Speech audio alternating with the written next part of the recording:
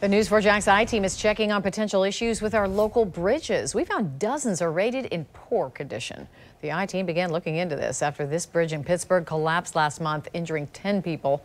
News4JAX I-TEAM investigator Tark Miner dug into a database to learn ratings on our bridges and what the state's doing to keep drivers safe.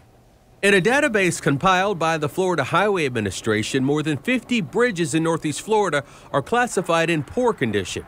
The label doesn't necessarily mean the bridge is in danger of collapsing, but it does signal that the structure needs maintenance and continued monitoring. Some of those bridges may only see a dozen cars on the typical day, but others carry tens of thousands of drivers.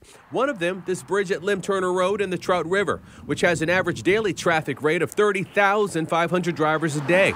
It's a bridge built in 1957, and the area of concern is the bridge's substructure, which is the portion of the bridge below the surface that distributes loads to below ground footings. Also on the list, the northbound and southbound spans of I-95 over the Nassau River.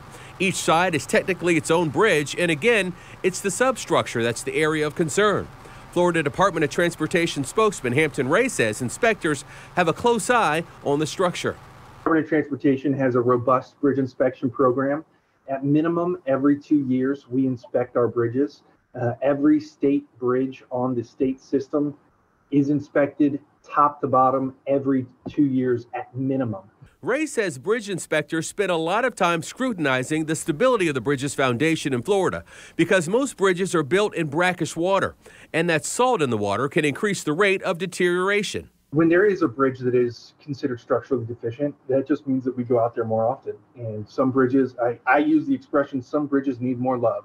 And that's okay. You know, it doesn't mean that the bridge is ever in any unsafe condition, because if it is unsafe, we will shut it down.